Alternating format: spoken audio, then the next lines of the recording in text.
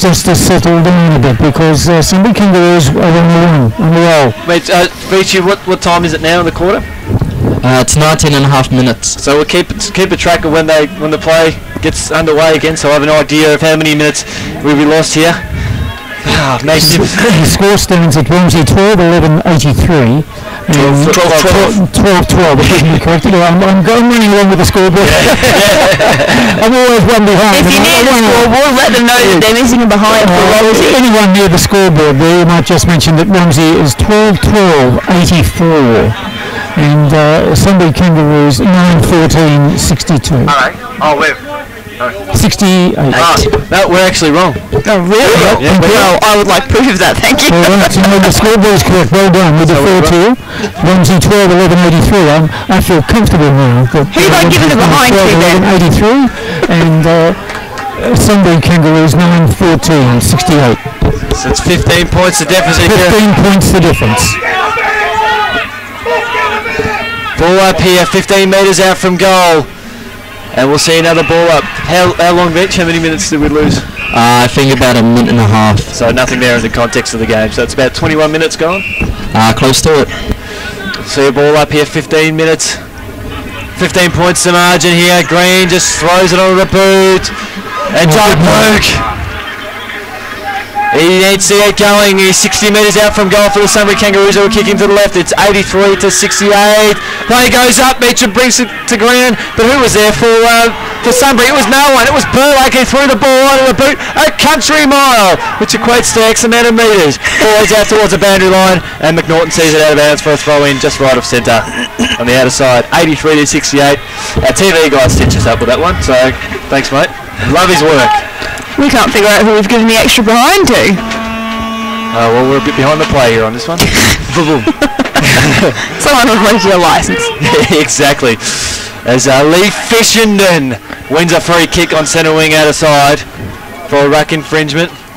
They throw the ball up towards left half forward. Ball hits the ground. Mark McInerney has his head taken off. It's bobbling around there somewhere. It needs to be reattached.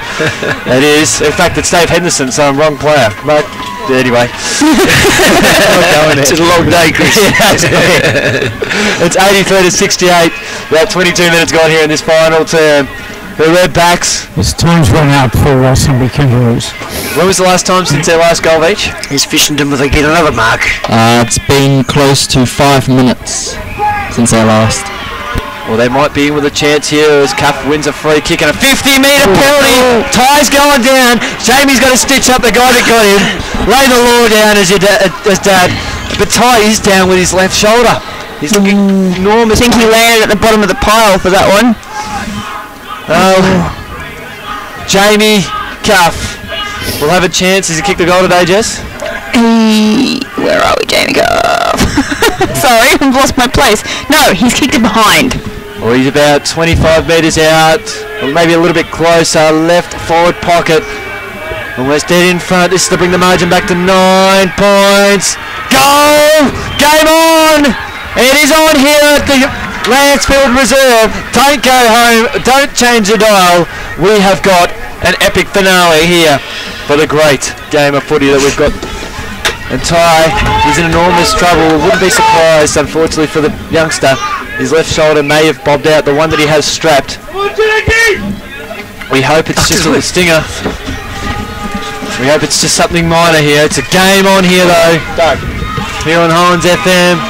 It's 83 to 74. And if the Roos get a goal here, which they haven't got that much time to go, deja vu from what we saw last year. The setup very important here for Sunbury. Fishenden wins it down. Murphy almost went with it, went without it, won it back again. Double back with a head. They've got it. Left foot kick up towards half forward. Street front position. Irwin with the spoil. Matty Walsh there at ground level. Handball's over the top. Couldn't quite bring in Hattie. This is a heart-stopping game of football here. Ball about 40 metres out from goal. Free kick, Sunbury! Oh! And the Romsey players are feeling it at the moment, a couple of them. They are. And not surprising, not surprising. They've had to play each finals round. This gets up, there's only a 3-point margin in this game. Sunbury Kangaroos had the week's first last week. They had. And Ryan Hattie he'll have a shot at goal. He's almost dead set in front, right side for a right footer for the Angaloo zone, 35 metres out from goal. It's 74 to 83. It's a 6-pointer! Oh, what a match this is turning out to be. This is unbelievable. We're coming down to a 3-point margin.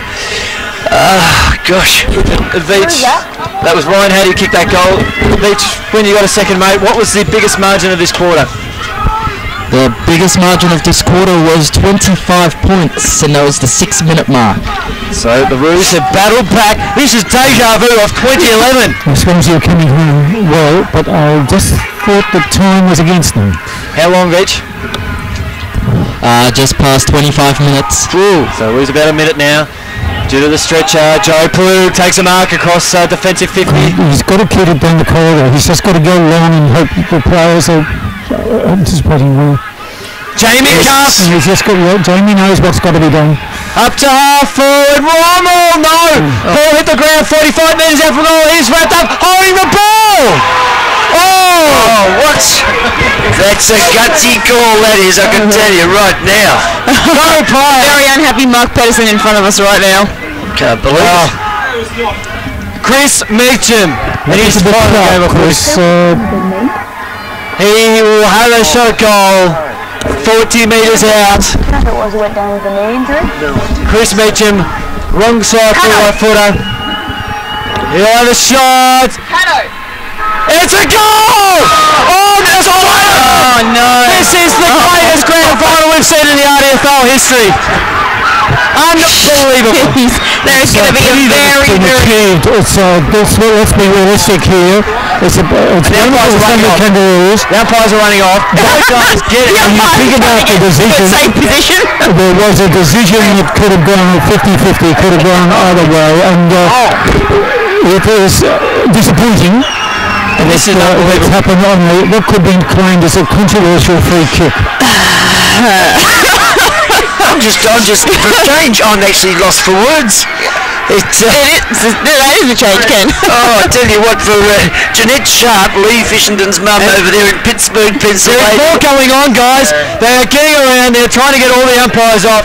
This is unbelievable scenes here at the Lansfield Reserve. Meacham has kicked the goal after the siren after a contentious free kick given against the umpire. Well, that wasn't favoured.